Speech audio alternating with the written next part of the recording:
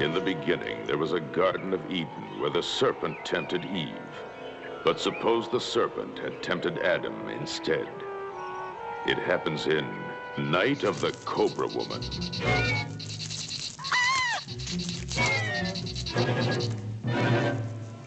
Venom in her veins and lust in her eyes. A woman of flesh becomes a venomous viper.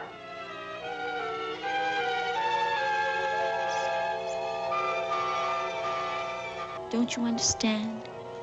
Only a human lover could restore my human skin. There is only one antidote for her poison, and few men have enough of it.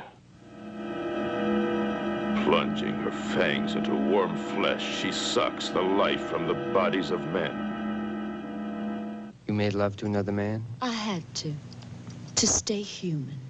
She comes to entwine men in her arms. They wanted love. She gave them terror and death. Watch out! Do you think you could love me? She loves through a veil of venom, leaving a trail of horror. Only another woman could combat the curse of the Cobra Woman.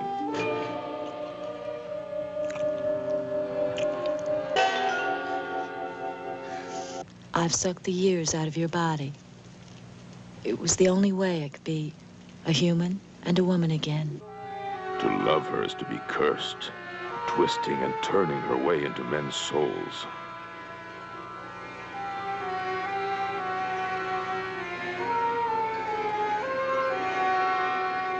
As long as I'm alive, you'll feed off my venom and stay young. But I don't want to change. Of course, if you want to escape from me, you still can. If you dare.